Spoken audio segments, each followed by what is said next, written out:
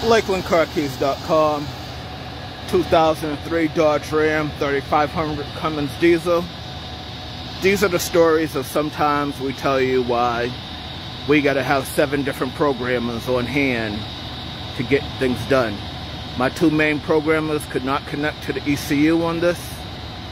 I used a Lonzor K518, read a pin. It gave me a pin of 2222. Went to program the key, did not program.